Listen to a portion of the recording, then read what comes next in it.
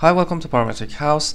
In this Grasshopper tutorial, we want to make a procedural cellular pattern using the Bitmap plugin. Actually, you can see that I can change the seed and produce different results. I can also play with the widths and the height of the image. The jitter is going to deform the cells. As you can see here, I can increase or decrease the frequency.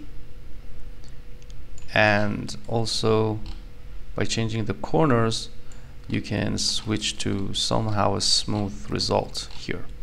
At the end, I'm also going to teach you how to use an offset and a boundary to produce the surface and bake it in Rhino, so you can use it in your projects.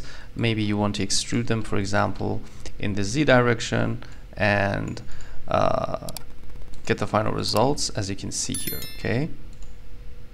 So let's get started from scratch.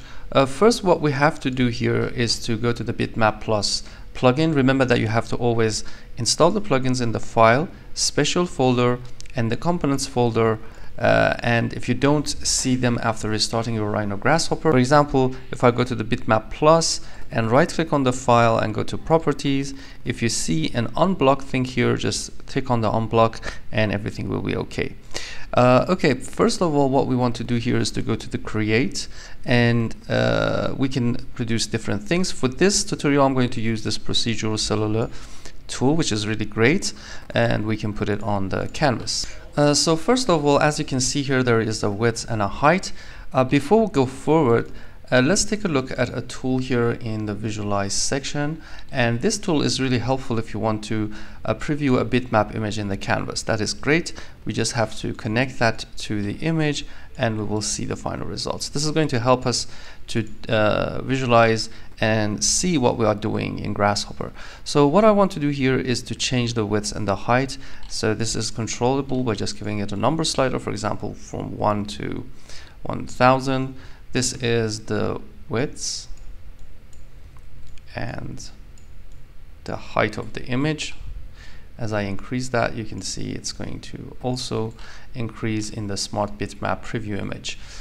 This is also great if you want to exactly see the dimensions you're using in your project. So the next input is the jitter, which I have to give it a number between 0 and 1. I can just right click here and give it a number slider. And as you can see, if I decrease that to 0, it's going to give you black and white. And if I increase it, it's going to deform those cells.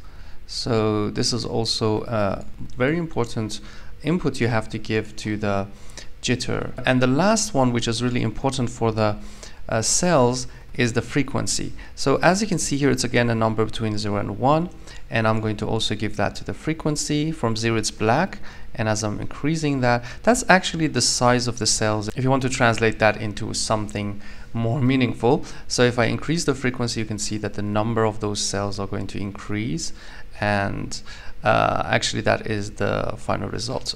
The other inputs are not going to affect the cells, so I'm going to convert that into a curve and get the final results. Before we do that, we can also add a filter here, which is really cool. For example, if I go to the effects filter and give it to the image and give it to the output, we can get different effects on the image. For example, I can go to the mode, right click here, salt, pepper, as you can see here, tape, and other things like jitter and those things. Okay, so this effect tool is also great if you want to put an effect on the images. The next step is to convert that into a curve. So I'm going to just go to the Vectorize and find this trace bitmap. This is a great tool if you want to extract the curves. So I'm going to give that to the input. And now we have to also adjust some of the inputs to get better results. Here, the most important two inputs is the threshold and the alpha. To get better results, as you can see here, the alpha is the corner detection threshold. Okay, I'm going to give that a number between 0 and 1. And a 0 is a better input, because as you see, I'm increasing this, it's getting a smoother results. Okay, so if you want to get better, corners, just put that to 0 and you will be fine. The next input is going to be the threshold. Actually, the threshold is the opposite of the alpha, because if I just increase that, you can see I'm getting better results. Okay, that is because it's getting the brightness of the image, and because we have black and white, the one is going to help us. Sometimes in different projects we have to just adjust this number based on the random cells that it has produced. So just play with this threshold to get better results. Remember that increasing the alpha is going to give you smoother somehow like this result. Okay, so I'm going to increase that to 0. That's it. That's how we can produce the cells. Be sure to just play with these numbers, and as you can see, by increasing the jitter, I'm getting like a curve-like result, which is really great. The most important part, which I forgot, was the seed. The seed is a random number. You can just say from 0 to 1000. And the seed is going to help us to produce different results. So remember that you have to also give the seed to the input to make different results, and that jitter to 0. That's the most important parameter if you wanted to change and produce different results from the cells. So the last step is to convert these curves into a series of surfaces. As you can see, these curves are intersecting, and just a single curve is like that. How can we do that? One of the tools you can use is the Parakeet plugin. Just be sure to install it in the file special folder, component folders, and here you can see that I have the Parakeet plugin installed. And restart your Rhino Grasshopper. And in the Parakeet plugin, in the curve menu, you can find this network regions. The network regions tool is a great tool if you want to convert a series of curves. As you can see here, retrieves the regions from a network of curves. Basically, if you have a series of curves, it's going to find the region inside it. So this is also useful for us because we want to convert them, for example, these to the regions.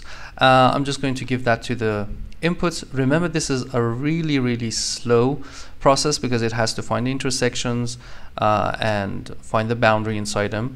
As you can see, it's like 7 seconds for me.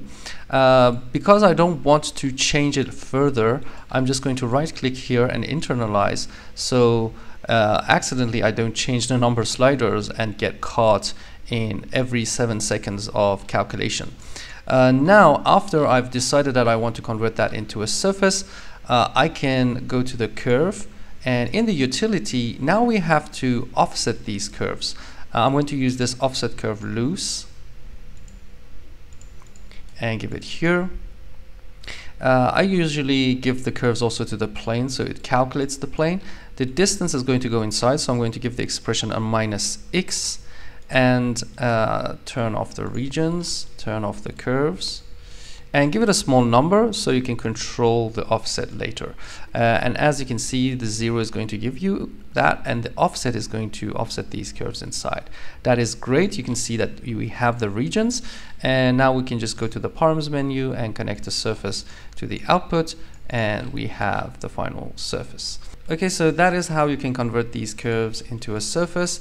Remember that you can play with the inputs. You can also give different effects to the image. For example, I can just change the effect on the image and again give it to the preview, give it to the input, and for example, like jitter, play with this threshold to produce different results.